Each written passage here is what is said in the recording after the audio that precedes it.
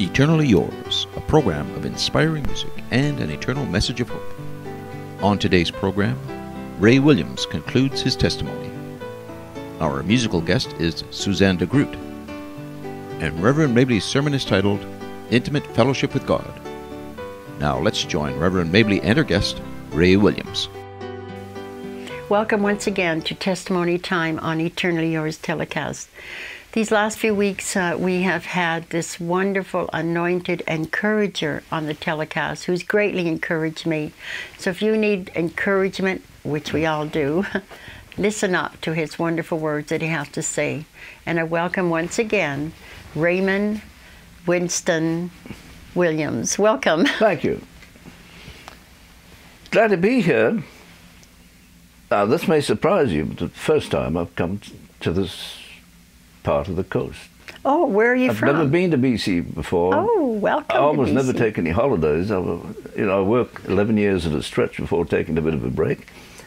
And that's why this, I believe, is of God. Because if his servant sitting over there would have said, you just must come out here. And there's all kinds of reasons why I could have refused, but I just felt, this is it. Be obedient, go.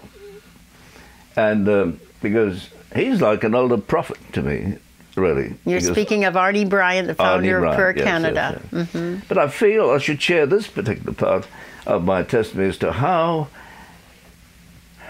I came across his path, he came across my path. Can you imagine? A minister, I'm picturing the whole thing very clearly right now. Minister of the gospel asked me to fly into Ottawa.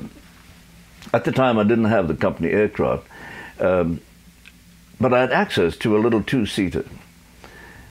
It was October that year, the Friday afternoon, when I was down at the stock exchange in the new location. I had several contracts with them, and this new building was fairly high.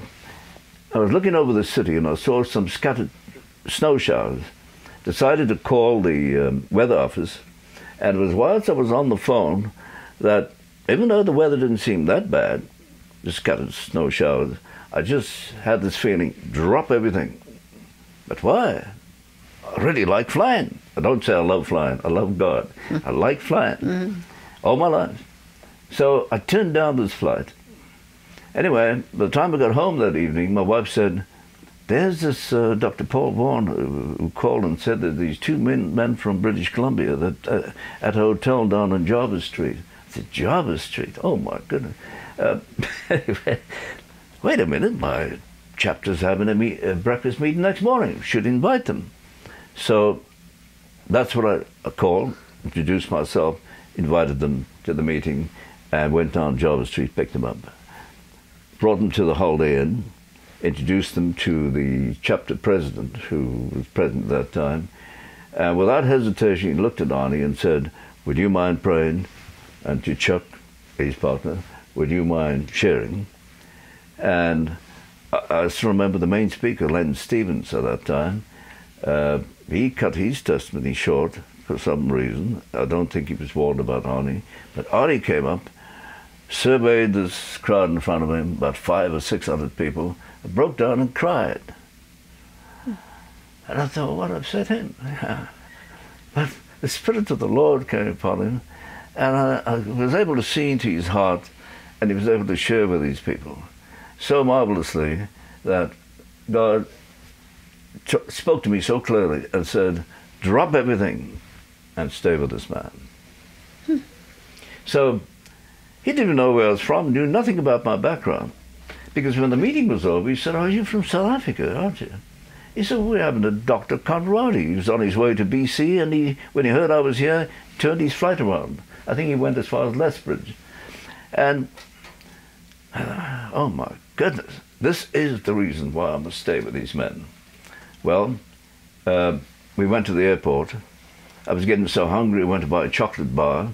Arnie and Chuck went looking for this Dr. Conradi. By the time it came out, there's three of them walking up towards me. They didn't know what he looked like, neither did I. Well, met Dr. Conradi. We ended up on Huntley Street going to visit them. We weren't on the program, but we had some wonderful things happen down there a few years later. Anyway, I think I should go rapidly to the end of that particular week, because something marvelous happened. Two marvelous things happened. Chuck Gisbrook left a bit early. I stayed with Arnie. It was a Friday night. Took him to the airport and shared with him a little bit, and finally the time came to say goodbye. So he hugged me, walked away. Oh, we shook hands and he walked away.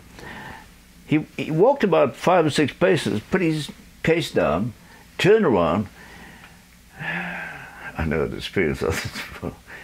There must have been about almost 200 people mulling around, and there's this tall fellow putting his hands up in the air saying, "Lord, in the name of Jesus, put your mantle upon him now." Never had anything like this happen before. I felt, difficult to describe, energy, electricity, whatever, go right through my body into the floor. The Holy Spirit. Gave me a quick hug, walked away, picked up his case, and off he went. I stood there staring at him. And I came to my senses, turned around, went to the elevator, pushed the button, went up to the 2nd floor, got in my station wagon, put the key in the ignition, pulled it out. It was getting a little chilly. I didn't have an overcoat at the time, at the end of October that year. I went to the wall and I looked over. I thought, yeah, it must be that aircraft, DC-10 CP Air flight. Yeah, sure as that one. So I started praying for the safety of the aircraft and for Arnie. Well, I had a strange feeling somebody standing next to me as I was praying for the aircraft. I looked and there was this woman in her late 40s, early 50s. I mean, the parking lot's almost deserted. This woman walked up to me. Is she not scared? The moment I looked at her, German, got 2 children aboard the aircraft. She has a thumb on the head of her husband. And Christian, nevertheless, but she wants to control all these things. She opens her mouth and said, "Sir, is that airplane going to Vancouver?" German. I said, "Yes, my dear." "What kind of airplane is it?" I said, "A DC-10, my dear." "Oh, it was crashing in Dallas, Texas." I said, "My dear, don't worry about it. I'm a pilot and I got the report there was baggage door problems and the AD's been sent out to all the airlines." I said, "Don't worry about it. And by the way, if your husband decides to watch television, leave him alone. And those children on there, they only mean..." And the words just came out of me. And the woman froze, and I could hear the words of the Lord say, "Pray for her." And I'm about to hold her hand. "No, put your hand on the shoulder." I had another specific leading like that at one time, which was quite exciting, a high-level government official, and prayed for her. And this woman said, "Hallelujah, thank you, Jesus, thank you, Jesus." Amazing. Your life is amazing. That was my encounter with Arnie and Prayer Canada, the first of many marvelous things, really. Tell me about this blessing that's happening even today. In the year 2012, Arnie Bryan, the founder of Prayer Canada, him and his wife Kathy, him 94 and her, I'm sure, in her 80s, and still going strong for Jesus, shows the faithfulness of God, and you being a faithful supporter for 30 years. And 2 weeks. And 2 weeks. Oh, well, that's amazing. Tell me, though, he is now celebrating his... 35th years, and the guest speaker is you. So I just think you're going to do absolutely marvelous. 35th year. If you ever want to have Arnie Bryan's testimony, we have that on DVD. I mean, it's amazing what he's doing through Arnie and through you. Yes, I feel quite honored. You hear God. Yes. One of the greatest gifts we could give anyone is help them hear God. Yes. And it's a joy to know you. You hear God. I would like to ask you to pray for me in this telecast ministry coming to a close. And I pray you viewers will agree, because I really believe that you have a powerful prayer ministry as well as an encouraging ministry. So please, coming to a close, would you say a prayer? Amen, amen, amen.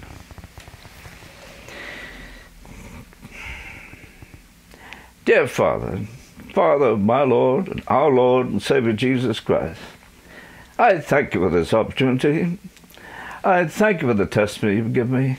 I thank you for having led and guided me towards this particular ministry, for which I bless and I ask you to bless in Jesus' precious name.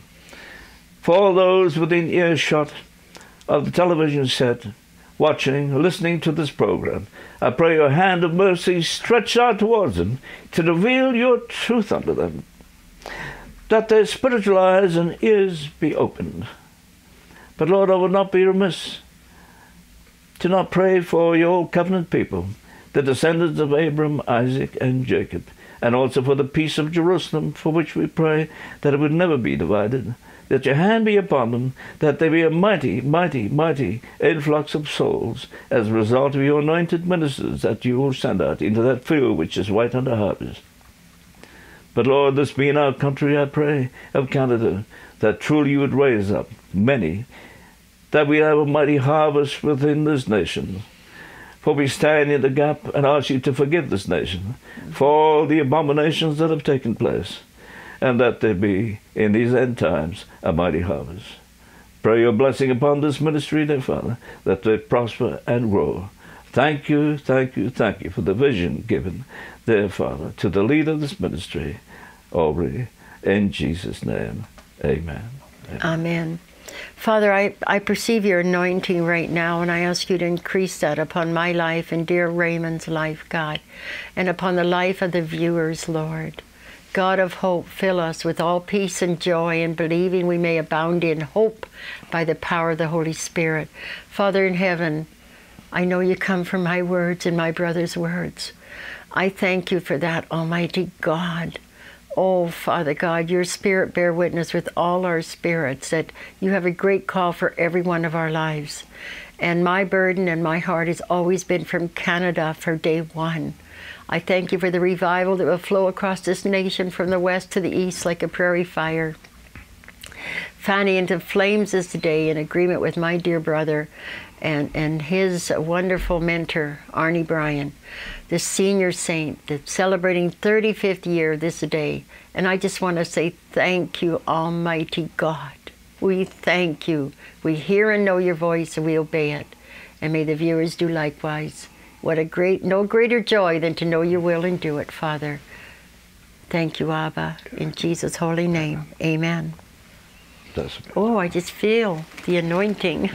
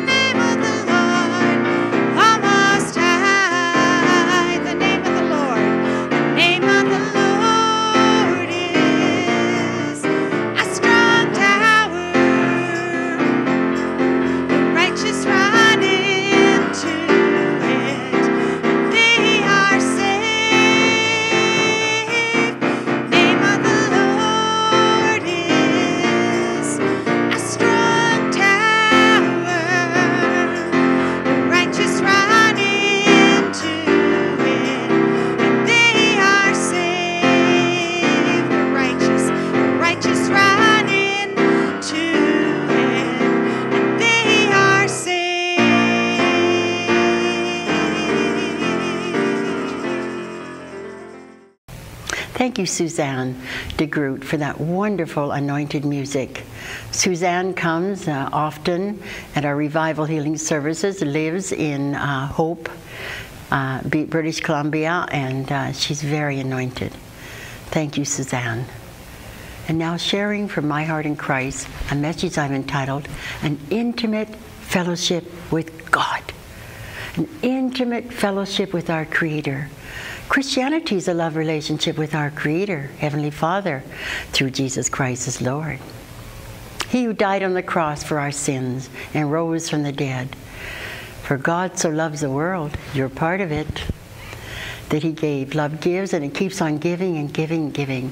And today He's going to give His word out of my mouth to help you and I have intimate fellowship with God. This is on my heart so much these last while. I want to know God. Those that know God will be strong and do exploits that please Him. Did you know you and I were created to please God? We were. And so here are some words that I put together. First of all, I have been reading this wonderful book by Andrew Murray about intimate fellowship with God. And ever since I read it, and this man of God that wrote in the 18th century, his books and his works have so blessed my life, my walk with God. And I just know that I know that I know that what he was writing about, he was experiencing in a great measure.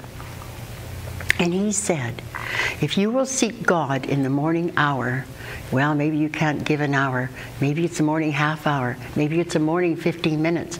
But that quiet devotional time, I call it devotional time, that quiet devotional time with God, I believe with all my heart, can secure God's presence, God's blessings, God being with you in a special way all the day through. Wouldn't you like that? I tell you the truth, after following my Lord Jesus for over 30 years, there's absolutely nothing more precious than His presence. And that's what I long to be in my life, and I pray it would be in your life. I pray through this short message you'll be stirred up to have an intimate relationship with Holy Father through Christ the Lord. Amen? And the Word of God says very clearly in Psalm 5, verse 3, my voice shall you hear in the morning. Isn't that kind of clear direction from God? We need to seek Him in the morning time when we first get up, and even in bed before we get out of bed. And that's where I often like to talk to God. Before my feet hit the floor, I like to talk to God about spending the day with Him, His presence, His strength, His blessings, His will. Hallelujah. Psalm 5, verse 3, my voice shall you hear in the morning. O Lord, in the morning will I direct my prayer unto Thee. Crystal clear directions. And the Lord also said in Isaiah 50, verse 4, the Lord God has given me the tongue of the learned, that I will know how to speak a word in season. Wouldn't you like to know what to say properly? Because our tongues can get us in so much trouble. The Lord has given us the tongue of the learned, that we should know how to speak a word in season to him that is weary. He awakens us morning by morning. He awakens our ear to hear as the learned. So this book by Andrew Murray, Experiencing God Daily, he says, the daily need for a time of solitude and quiet to pray and read God's Word is of utmost importance. To bring a blessing of strength, that will bring a blessing of fellowship with God, strengthen our spiritual life, strengthen it, and prepare us to meet the world. Then we will be equipped for service for the King. We are King's children, men and women of God, and we are to serve the King. And it brings such joy to our hearts if we will do just that. And so I encourage you, we need to have fellowship with God. Deep, deep relationship with God. Sweet, intimate fellowship with God, where His presence will come down, His wisdom will enter the soul. Daily, I encourage you to give your life fresh to God. Surrender all to God, that the Holy Spirit will envelop you, and His wisdom and strength will envelop you, and His presence. This is my heart's desire, And I'm trusting God. He's working by this telecast. I desire in your heart to do likewise. Because in these days, the people are so busy. They're so busy with computers and Facebook and life and family and children and events. Oh, beloved ones, in your busyness, don't forget the Creator, the one that can help you through your busyness, the one that can put things in order, the one that can bring quietness to your soul. And it's not only reading the Word of God. It's not only praying. It's not only praising God. They're all important. I do them regularly with great joy because I know that God loves it. And it helps me as I do that. But also just time sitting in His presence. It's like, here I am, Lord. Afresh today, infuse me with your love. Blessed Holy Spirit, come fill me. I'm here, I'm waiting for you, because I'll tell you the truth. Jesus Christ is waiting for you. He's waiting for you. I put some keys together which you can ask my office by phoning in, and the prayer counselor will send them to you. Keys for a happy Christian life. Number 1, believe, and I have scriptures for each one. Believe that Jesus died for your sins and rose from the dead, wants to live in your heart and your life by the Holy Spirit, wants to have intimate fellowship with you. Oh, thank you, Jesus, you want that. Number 2, stay close, draw near. Oh, regularly before I leave bed, I pray James 4, 7, and 8. Lord, I submit to you. Be sincere about that. Submit your whole life to Him. Resist the devil and the evil that would try to come that day. Draw near to Him. Stay close. He will draw near to you. Hallelujah. He will. And the third thing is, and I have more scriptures than just that. The third one is obey God. Christianity is a love relationship with our Creator, and we choose to obey Him because obedience to Him pleases Him, and we feel good about ourselves. And we have His blessings on our lives when we obey Him. Sometimes when you think that God wants you to do something on the outside, it doesn't look like you could enjoy that. But I tell you the truth, once you say, okay, Lord, you surrender, you'll do it, you'll feel better about it. You'll feel better about life. And you have peace in your heart. Scripture says, seek peace and pursue it. Amen? And the last one is work. Work for the Lord. For the kingdom of God is not eating and drinking. Romans 14, 17 to 19. For the kingdom of God is not just eating and drinking, folks, but righteousness and peace and joy in the Holy Spirit, by the power of the Holy Spirit. For he who serves Christ in these things is acceptable to God, approved of mankind. Let us therefore pursue the things which make for peace, and the things by which we may edify one another. So every single thing that Jesus Christ did was done by the power of the Holy Spirit. I can prove that by one powerful verse, and I'm sure it's elsewhere. Hebrews 9, verse 14, it says, how much more shall the blood of Jesus Christ, who through the eternal Holy Spirit, by the Holy Spirit, purge our conscience of dead works and evil powers to serve God. Only the blood of Jesus takes away the stain of sin, folks. It's only through the blood of Jesus that we can approach God. But he says very clearly in Hebrews, he says that God is able to save us to the uttermost, us who come to him through Jesus Christ, whoever lives to pray for us. You be sure and listen to more of this message next week. We need an intimate relationship with Father God. Amen.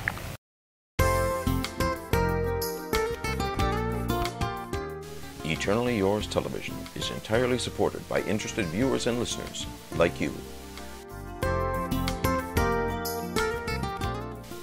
In appreciation of your gift of $20 or more, we are pleased to offer a gift.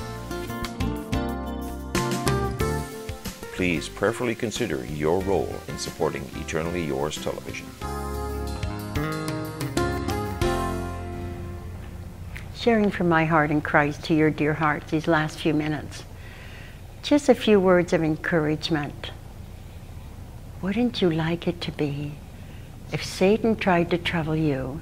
He'd have to go through Jesus Christ and the holy blood of Jesus, which he can't. I want to be so hid in Christ I encourage you to want the same.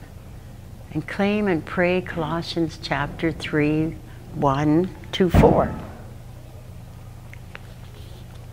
It says, if you are risen with Christ,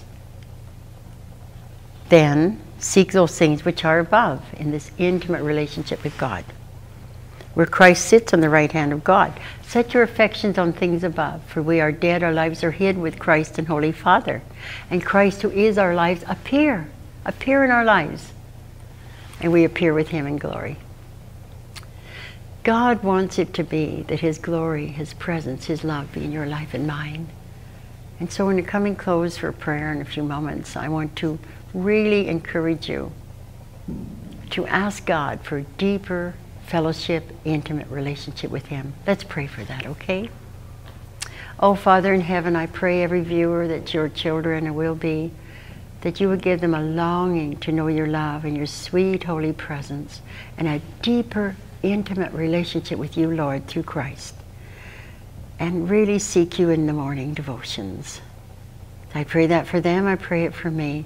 I know, Lord, you're waiting for us to do just that. And you'll meet us dearly in Jesus' holy name. We agree. Amen. Amen.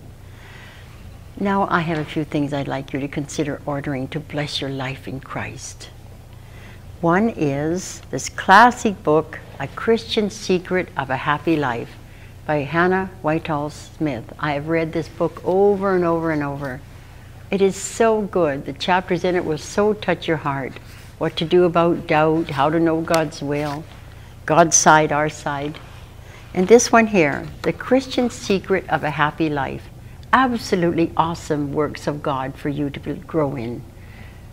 And also, if you order them, we will send you these DVDs all together. How to have, about having a deeper relationship with God. In the name of Jesus. Amen.